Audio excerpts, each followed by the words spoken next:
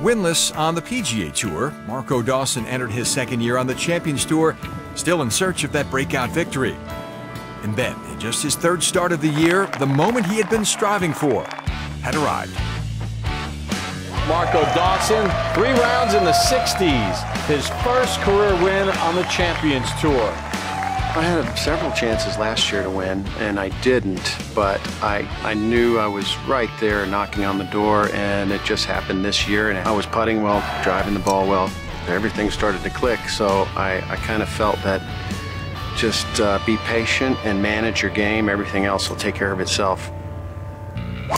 Marco had kind of an up-and-down career when he was younger, but this kind of second chance, I think he'll be a factor, a force for many years to come.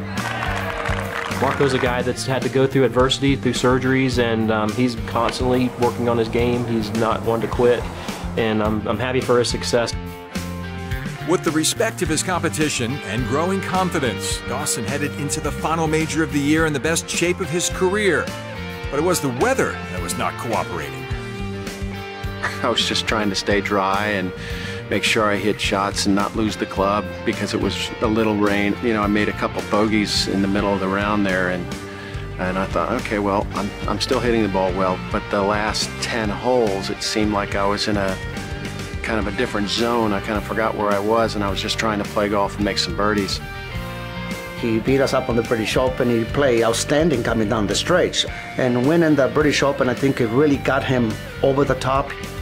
Winning the British Senior Open at Sunningdale, Colin and Bernard breathing down his neck just shows you a lot of character. And you never know with these guys when they can find form or take off. The dream season came to a close as the American wrapped up the first multi-win season of his career with an impressive 6th-place finish in the Charles Schwab Cup. I'm going to just reflect on what I did earlier this year and what I did last year because they were very successful years. You just don't want to fool with success, so if it works, don't fix it.